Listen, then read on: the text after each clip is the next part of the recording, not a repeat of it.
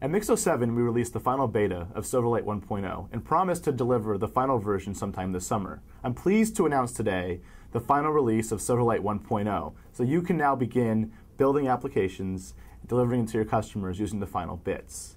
Now, there's a lot of excitement and momentum happening around Silverlight that I want to share with you that goes along with the announcement around the availability of 1.0. Principally, customer excitement, and that's the key thing for Silverlight.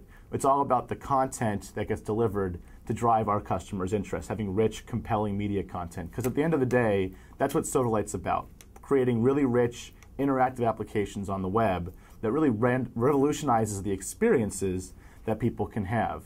And we have some great customers that are launching with us today. First and foremost is Entertainment Tonight. This summer, Major League Baseball launched the Silverlight implementation on their website. But we also have another great sports category going live at launch, and this is Worldwide Entertainment, the wrestling people. We're also seeing customers like the Home Shopping Network who are using Silverlight to integrate with their products catalog and deliver videos of their television station in addition to integrating with the online experience. So it's beyond the encoding piece, it's beyond TV, it's about interactivity, it's about media, a lot of really exciting customer pieces. And what gets us here is the great partner community that we've had building up around Silverlight and the capacity and capability and the excitement they have around the possibilities that the technology provides. And as part of this announcement, we have a partner program sponsored by Microsoft so that the broad community of tools vendors, of CDNs, of agencies can get involved with the series of benefits from Microsoft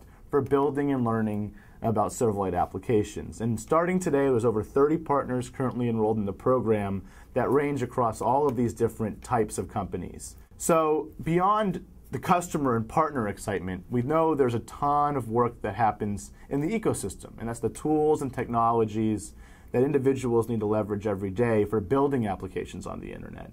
And so we're releasing a bunch of different technologies to support Silverlight today that range from encoding tools all the way to design tools, to development tools.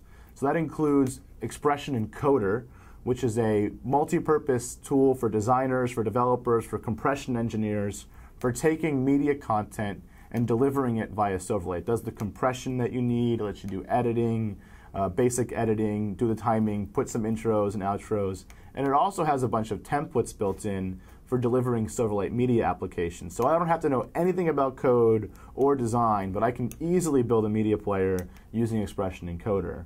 We've also done work on the design side with our Expression Blend product, and we're releasing a new preview to support Silverlight 1.0, and that's the interactive tool that creative professionals will use to go ahead and design the interactive elements around Silverlight that would then be integrated with Visual Studio for building out the interactivity and the actual code that goes behind those.